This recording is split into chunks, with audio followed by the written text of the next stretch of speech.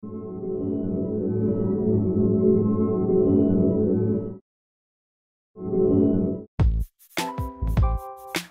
everybody, this is Melvin with Tech Run 24/7. In today's video, we want to show you how to reset your iPad mini 2021 back to factory settings.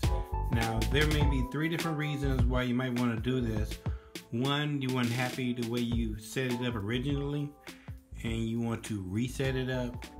Two, if you're going to sell it, then you want to wipe it clean of any of your information to give it to the next person.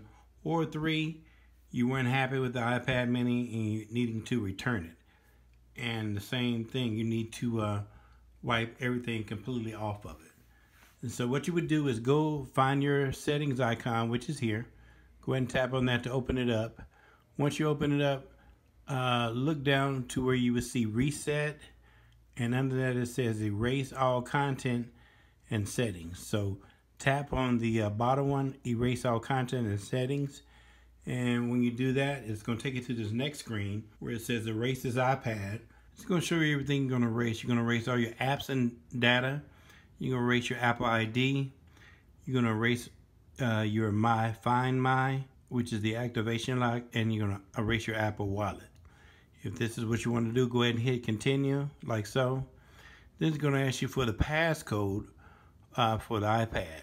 So put that in, the passcode, and this is your last thing you need to do, and this is just to make sure that the iPad that you are erasing does belong to you. So put your passcode in, and then it'll go through the process of erasing everything entirely on your iPad.